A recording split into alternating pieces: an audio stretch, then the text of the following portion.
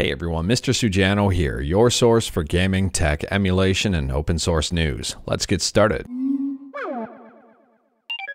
Alright, we'll kick things off talking about the MIG switch flash card, and people have started to receive their flash card. It turns out it actually works.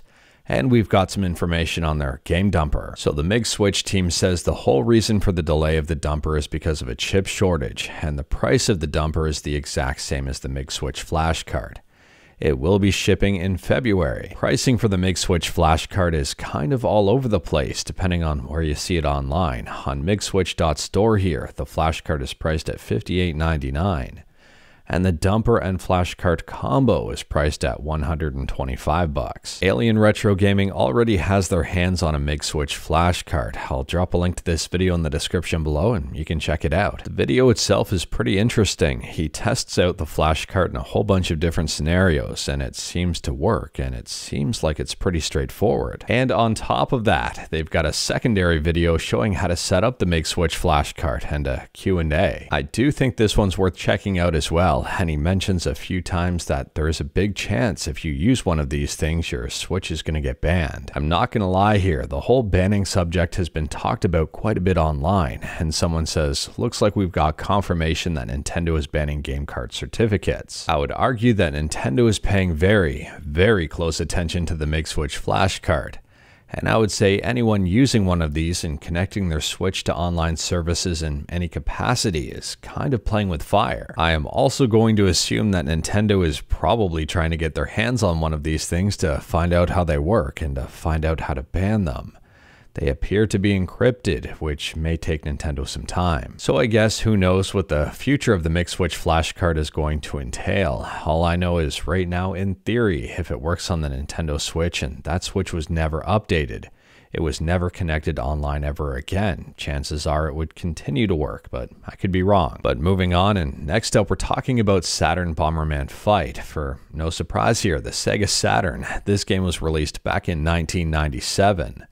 And there's a brand new patch that improves the quality of life on this game. So this game has 3 stages that can be unlocked in battle mode, but you need a special controller, and this brand new fan patch removes the need for that special controller. So if you wanted to learn more about this one, I'll drop a link to the forum post in the description below and feel free to check it out. And speaking about checking stuff out, next up we're talking about AYANEO. And AYANEO has just launched their AM02 Indiegogo page. At a high level here, the AM02 is a mini PC that looks like the NES, and it's got a display on the top. It's powered by an AMD Ryzen 7 7840HS. The barebone edition is $479. The one with 16 gigs of RAM and 512 gigs of storage is $599. And the top of the line version here is $699 with 32 gigs of RAM and 1 terabyte of storage. I'm assuming performance is going to be comparable to the ROG Ally, but I could be wrong. Realistically, this looks like a pretty cool mini PC, but let me know your thoughts about it in the comments below. Moving on, and we're quickly talking about one of my favorite third-party controller manufacturers, 8BitDo. And 8BitDo just posted this news that I think a lot of people are going to be excited about. They say they've upgraded their 8BitDo Ultimate 2.4G controller with the innovative Hall effect joysticks. It's about time. So if you are in the market for one of the 8BitDo Ultimate controllers, just make sure it says Hall Effect Joysticks on the Amazon listing. Personally, I prefer the 8BitDo Pro 2, but that's just me. Unfortunately, this one does not have Hall Effect Joysticks yet. Next up, and no surprise, we're talking about more layoffs, and CI Games has just announced a 10% layoff of their staff. This is the company behind Lords of the Fallen, and they join a whole bunch of other companies this year and also last year with layoffs. If you don't believe me, Kotaku is reporting that over 3,100 layoffs have already been announced this year. I'll drop a link to this article in the description below. Now, I'm not starting conspiracy theories and saying AI is going to be replacing jobs, but interestingly enough here, VGC is reporting that nearly 50% of developers say generative AI tools are being used at their workplace. This survey was conducted at GDC, which stands for Subscribe to Mr. Sujano, or Game Developers Conference, depending on how you want to interpret that. and over 3,000 developers were surveyed. So let me know your thoughts about this one in the comments below. Do you think AI is eventually going to replace developers? Moving on, and I've got another quick one for you. This time we're talking about Grand Theft Auto 5 on the PS4 and Xbox One specifically. If you're playing GTA 5 on PS4 or Xbox One, Rockstar just announced they're shutting down Rockstar Editor as of February 20th of this year. Additionally, it's worth pointing out they say all clips or projects will be deleted on February 20th, 2024 when Rockstar Editor is removed from these platforms. So if you've got clips saved on there, you may want to back them up. Moving on, and we're talking about a couple of ROM hacks. The first one here is from Megami Tensei on the MSX. This game was released back in 1987 and just got a brand new English translation. This translation is not only for the text, but also for the graphics. And the second ROM hack is also an English translation, and it's an English translation of the Bard's Tale for the NES. Now this one is super interesting because there's two different versions here, the Famicom Japanese version of the Bard's Tale and the NES version of the Bard's Tale, and both games are the same but also different. The North American version of the game is half the size of the original. A lot of the content was cut or altered. So the Japanese version of the game has been translated to English.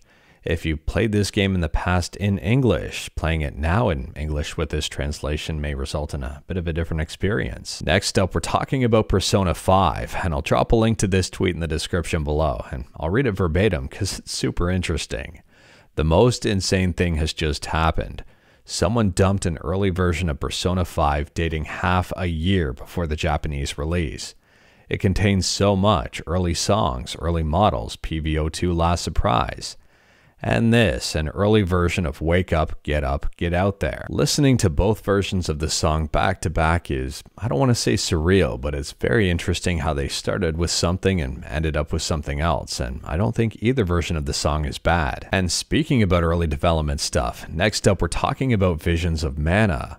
And they just dropped a 6-minute video for the game overview. There's some gameplay, there's some development stuff, and there's also some talking. And speaking about talking and early development, next up we're talking about Indiana Jones and the Great Circle. Bethesda just dropped a 13-minute video on it. Both Visions of Mana and Indiana Jones are set to be released this year. And last up here, if you're interested in some easy reading, I'll drop a link to this article in the description below. It's emulating the GBA wireless adapter because, yes, that's a thing. All of this is done in RetroArch through the GBSP core, and I would say the end results are pretty impressive. But anyways, that is all I've got for you in this one. Straight to the point, all stuff and one fluff. We talked about a bunch today. Let me know your thoughts about absolutely any of it in the comments below. If you like this video, leave a like. If you didn't like this video, leave a like. Hit that subscribe button, check out my other videos, don't tempt fate, save your state.